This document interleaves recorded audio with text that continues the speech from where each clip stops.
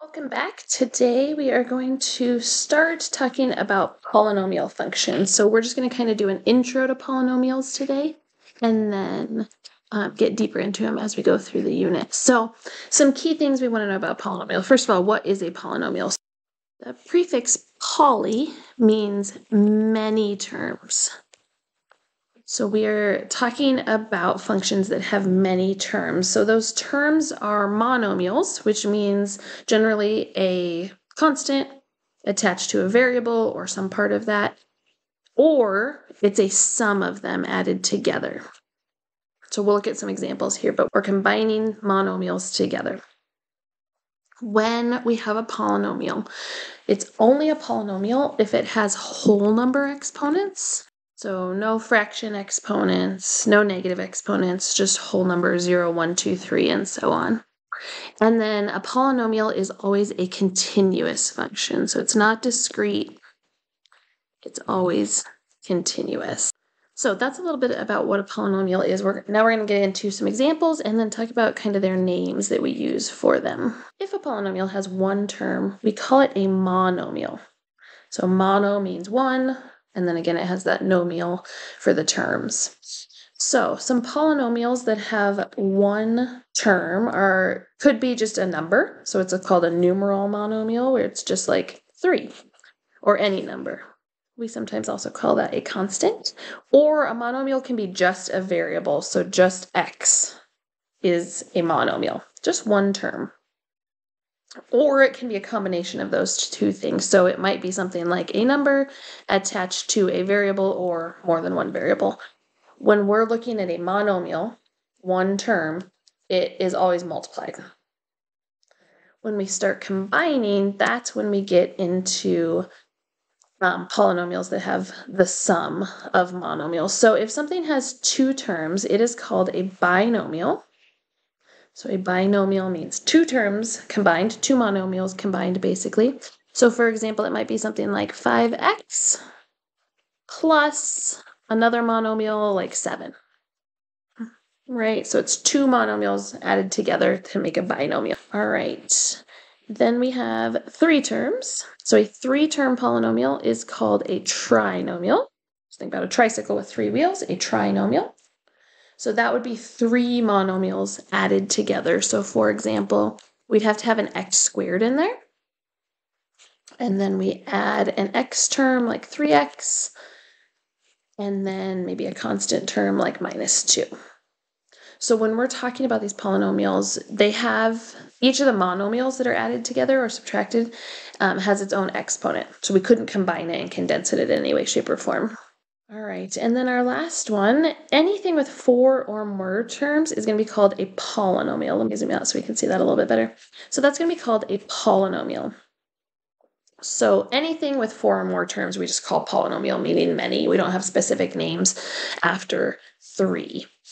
So something like this, we're going to have one term.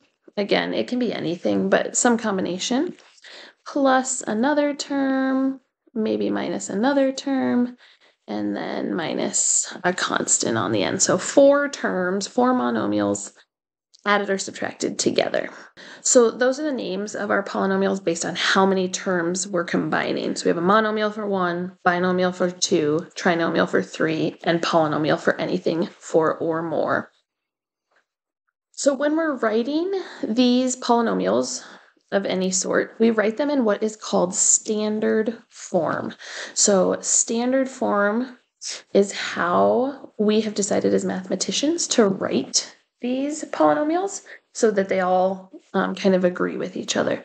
So there's 2 rules to standard form. The first rule is that the term with the highest exponent or highest degree goes first, and then it decreases from there. So if we look at the trinomial that we wrote, the trinomial has the highest exponent first, squared, then x to the first, and then no x on the end. So it goes from highest exponent to lowest exponent. The second rule of standard form is that if we have 2 or more terms with the same degree, we always want to write them in alphabetical. So in the example there, if we have x squared and a y squared term, the x comes before y because it's in alphabetical order.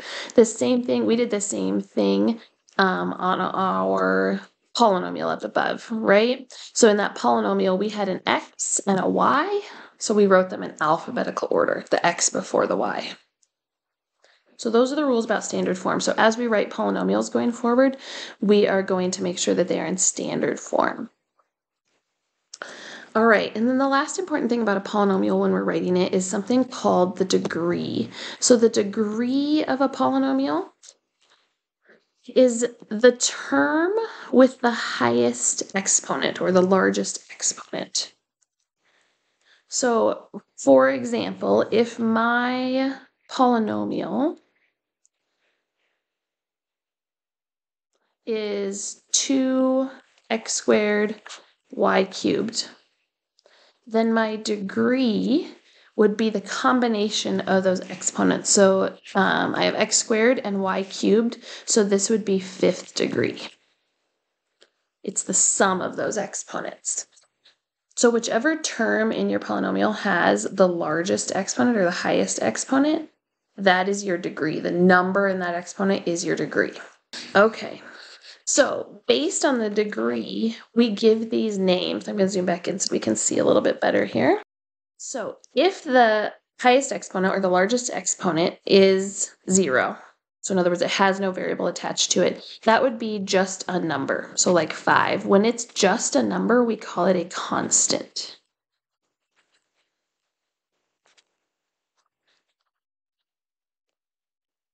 So a constant is just a number. It has no variable with any exponent. If we have a first degree polynomial, so that's where we just have a variable to the first exponent or one exponent. So that would be like just x. Or it might be like 3x. That's a first degree. The highest exponent is just 1. We call that a linear. So we have lots of experience with those from Algebra 1. A second degree is where it has some sort of x squared or some second degree. So something like x squared, we call that a quadratic. And I emphasize the quad because in a second you'll see there's a couple that sound similar to that. So anything with a squared as the highest exponent is a quadratic. Anything with a third, so like x to the third power of some sort, is called a cubic. Think about a 3-degree square is a cube. It's third degree, which is cubic. Fourth degree, so having something to the 4th power as your highest exponent, and this is the one that sounds like quadratic, it's called a quartic. So it sounds similar, but it's different. Quartic. And then the last one would be 5th degree, so that would be like an x to the 5th power of some sort as your highest exponent in your polynomial. We call that a quintic. Like quintuplets is 5 babies, so quintic is 5th degree.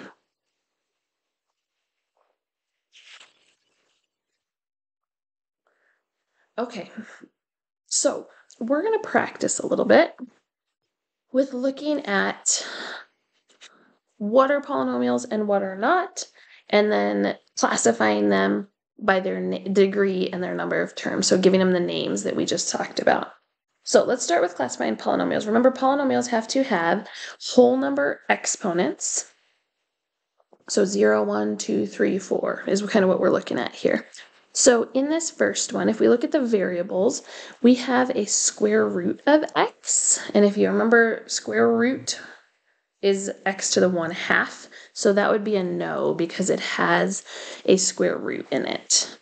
All right, if we look over at number 2 here, it does have a fraction, but that fraction is not the exponent. That's just a coefficient on the x. So my x to the 1st power is fine. So yes, that is a polynomial because it has whole number exponents.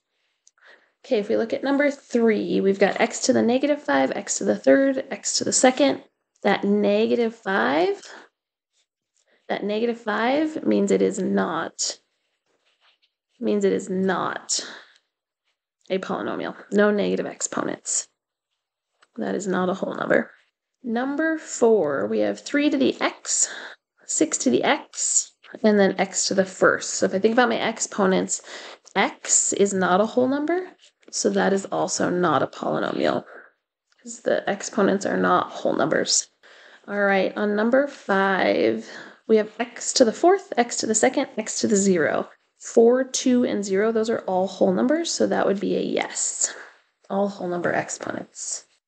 And then lastly, if we look at this one, we have 2 over x to the 4th and x to the 1st. So this one, x to the 4th, in the denominator is really x to the negative 4th, which is not allowed, no negative exponents. So this one would be a no because of that negative 4 going on there. So that's a little work just around classifying, is something a polynomial or is it not? So now what we're going to do is we are going to look at things and write them in standard form, then figure out the degree in terms, and then give it its name based on the degree and the number of terms that we did on the front page.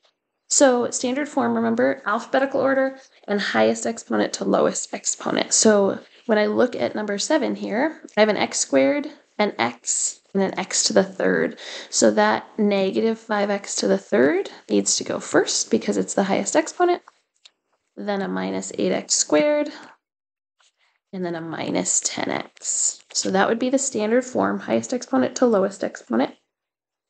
And from that, I can see the degree, my highest exponent is 3, and I had 3 terms added up there. So this is a 3rd degree with 3 terms. So if we think about it, 3rd degree is called a cubic, and 3 terms is called a trinomial. So the name of that would be a cubic trinomial.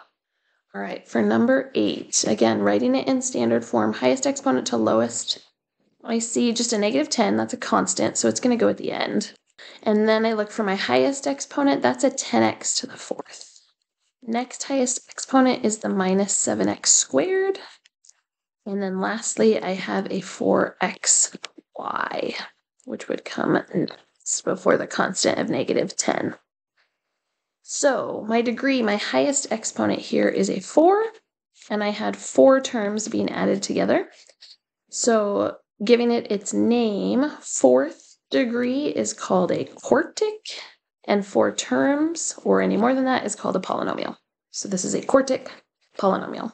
Okay, now we've got number 9 here. That one, highest exponent to lowest exponent, so x squared, that would come first before the 10x. So that one was already in standard form. My degree, my highest exponent is 2, and I had 2 terms combined there. So 2nd degree, that's called a quadratic, and 2 terms is called a binomial. It's a quadratic binomial. All right, number 10, that one is just 1 term, so there's no way to rearrange it. It would just be 3x in standard form.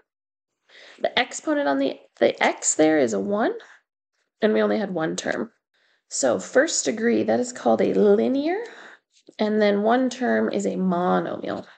Okay, for our last one, when I look at number 11, I have an x cubed, and an x to the 5th. So that x to the 5th term is going to come out in front. And then my x to the 3rd, and then my to end it. So my highest exponent that I had was 5th, and I had 3 terms being combined there. So 5th degree, that is called a quintic, and 3 terms is called a trinomial. So we have a quintic trinomial. That is your introduction to polynomial functions. We'll see you next time.